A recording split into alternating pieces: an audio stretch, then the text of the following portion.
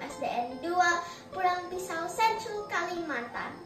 Today I'll be telling you a story about the goose who lays the golden egg. So, once upon a time, there was a farmer that had 2 goose that lays a golden egg every day. The golden egg costs a lot of money, which supports his family needs for food, water, electricity, and others. The farmer and his family lived in a tiny house that the farmer didn't like. He had one son that was always troublesome. One day, the son had an idea.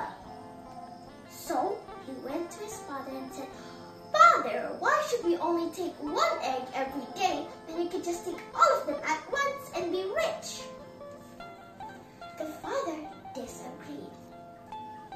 So, the son was very angry.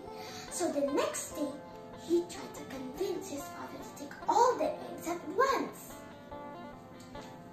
He said, "Father, please, we could be rich, have a mansion, all the things we desire."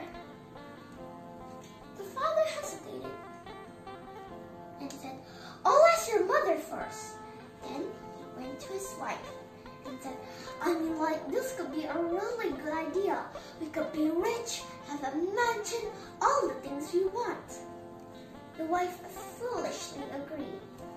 So, the next day at dawn, the farmer waited for both of the goose to lay its golden eggs. Once they did, he was quick with a knife and killed them both on the spot. Then he opened one of the stomachs of the goose, and he was hoping for a bunch of golden eggs. But the only thing he found was just guts and blood. Then he said, "Oh, this goose is useless." Then he opened the next stomach of the goose. And just like the first one, all he found was just guts and blood.